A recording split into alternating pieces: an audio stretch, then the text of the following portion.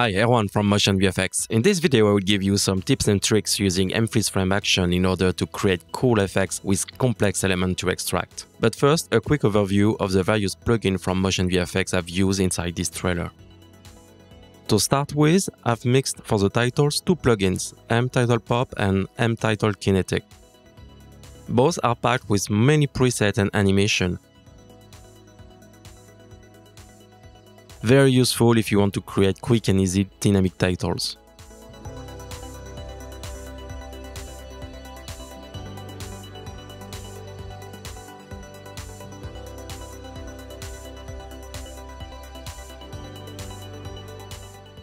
For the first shot, the one with the diamond, the main issue was that the original shot didn't have any sparkling diamond. In fact, there were some dark dots inside the diamond, which is not so good for the most expensive diamond in the movie. So to resolve this situation, I've used mFlare 2, which gave me the possibility to add a nice flare on the diamond and at the same time hide the three dots. mFlare 2 is available in the FX library, and it is just so powerful as you can start with a preset, you can track the flare, but also you can customize each parameters, each FX. For example, here I can switch to a new preset and add or remove, edit any parameters from this preset. I can adjust the brightness or change the intensity of the glow.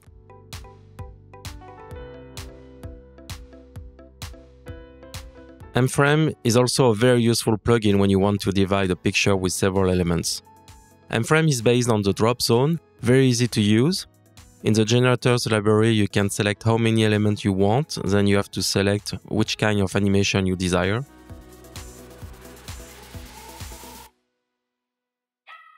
For the trailer, I've combined mFrame with mTransition to keep the same style and energy, as mTransition gives me a lot of possibilities to customize all the parameters.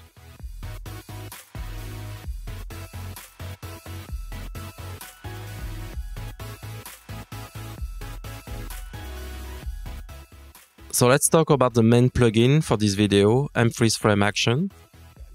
mFreezeFrame Action is a complete set of tools which will give you the possibility to freeze time in the video and extract an element with a very cool animation and parallax effects.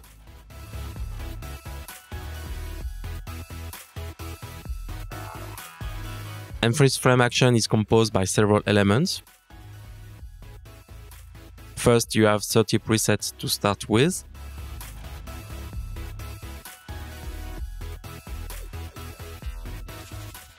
But you will have also additional elements like backgrounds, overlays effects, and titles.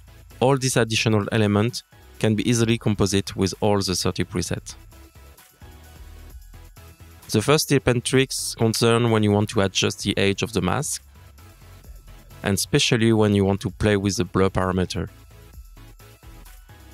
In some cases, it is difficult to see the result of the blur parameters as there is a mask overlay on the top of the effect. So to hide the mask layout, you just have to click on the transform tool. It will remove the tool's overlay, but keep all the parameters in the inspector. Then you can easily adjust the blur range. When you're done, you just have to click again on the transform tool and get back the mask overlay.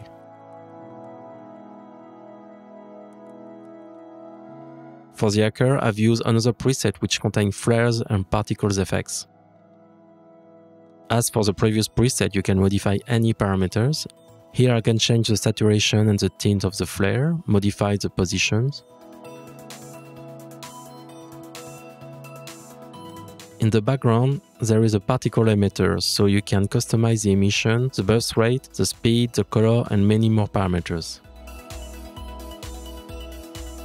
If you want to add another off-screen flare, for example, or an effect not present in the preset, it is possible by using the additional elements inside mFreezeFrame Action.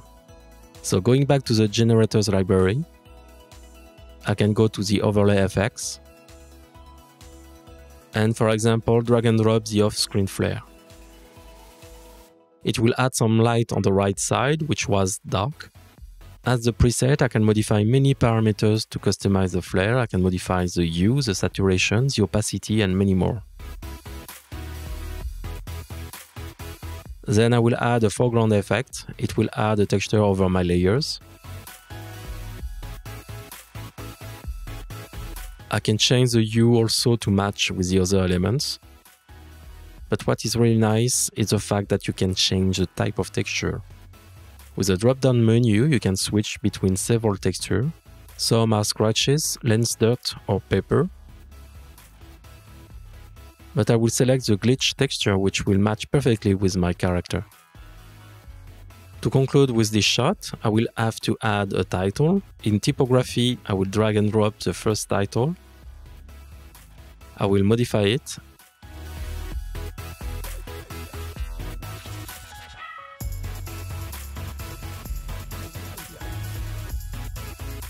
And it's done.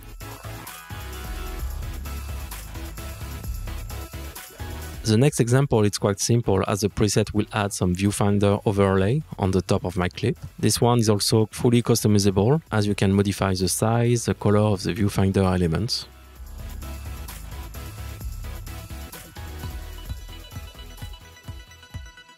The other example is showing also a nice preset. This one adds multiple layers in the front and on the back of the character. So I've got Fireball 1, which is behind. I can move it, change the scale and play with the heat effect, for example.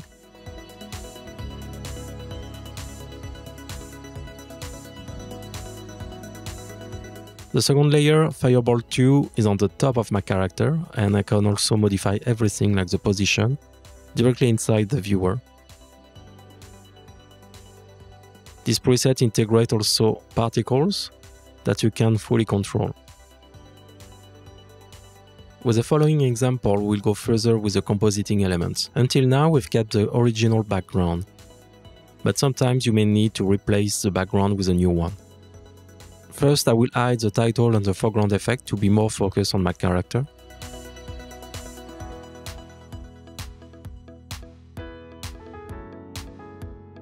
By default, the background is integrated inside the effect. We can modify the size, the letterbox, the blur, but to remove the background, we will have to use the function isolate mask in order to keep only your character. Then you will select the mFreezeFrame action effect and the video clip and create a compound clip with these two elements.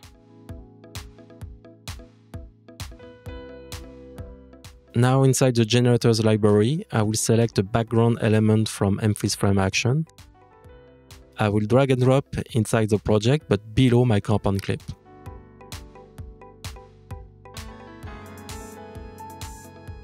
In the inspector, I can switch between several textures and change the tint, the level, the scale and the position.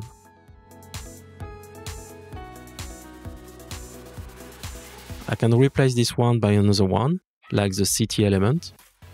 I will select a nice texture and modify the tint in blue.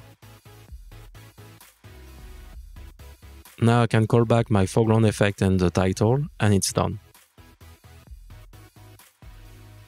Don't hesitate to mix the different elements, effects, background, overlays, but you can also use your own elements if you want. Let's see how to use mFreezeFrame action with a complex object like this one, the boss and the bow. First, I've already chosen the frame by adding a marker. It is very useful to be sure to get the right frame at any time. Then I will select the preset and add it on the top of my clip. So now I've got the effect. I will just scale a little bit the shot to remove the letterbox.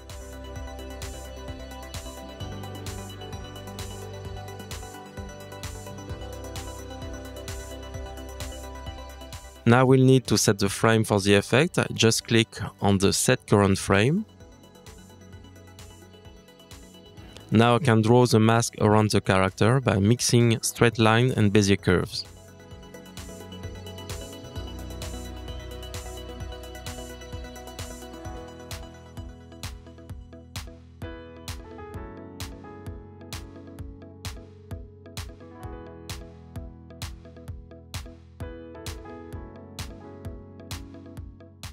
I can check the result and adjust some points to be more accurate. I can see there is a problem between the arm and the body, as it is not transparent.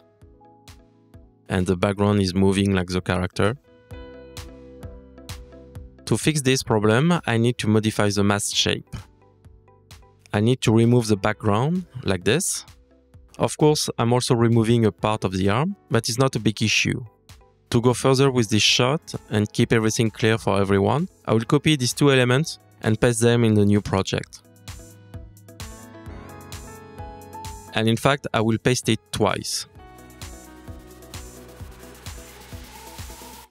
I will go to the second element and I will remove the mask by using the clear functionality. I will set the frame again, be careful to select the same frame as before. And now I will draw a mask around the part of the arm missing.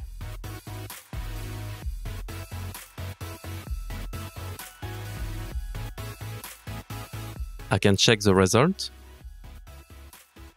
With this preset, I will remove the stripes and adjust the edge with the blur. Then I will activate the Isolate Mask option. It will keep only the arm and remove everything else.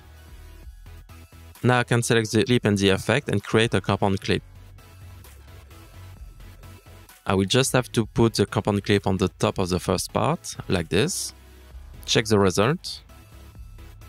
As it is a compound clip, this is not destructive, so you can click on it and change some parameters. Here I will remove the noise effect.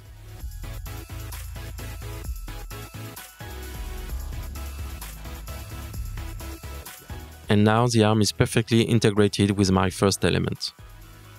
I can reproduce the same technique to add the arrow and the string.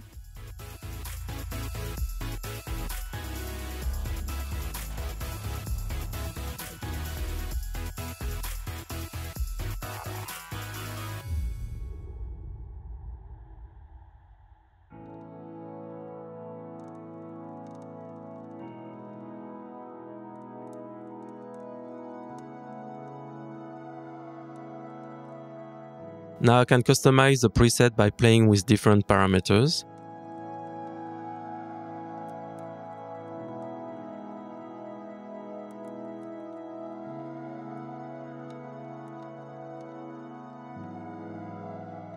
I can add overlays effects like the gradient effect, where I can change the color and the orientation.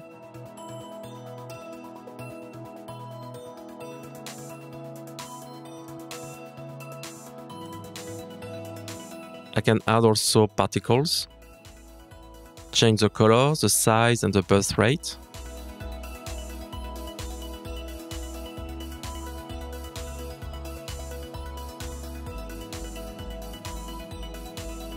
I will also add off-screen flare and modify it.